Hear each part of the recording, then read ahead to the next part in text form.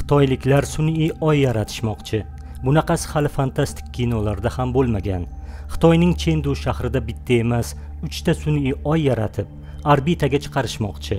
Ularning maqsadi kechasi osmonda quyosh nurini qaytarib, shaharni yoritib turadigan juda katta yumaloq oyga o'xshash sputniklarni osmonga o'rnatishdir.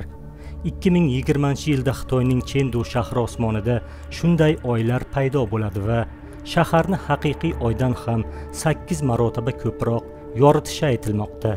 Sun'iy oy shaharni bemalol yorita oladi. Shaharni yoritish uchun elektr energiya sarflashga hojat qolmaydi va yiliga $250 million foyda keltiradi. Biroq uchala sun'iy oy birdaniga shaharni yoritmaydi. Ular navbatma-navbat ishlab turadi. Har bir sun'iy oy 10 kilometrdan 80 kilometr diametrni yorita oladi. Butun shahar va qishloqlar tunda yop-yorug' bo'ladi.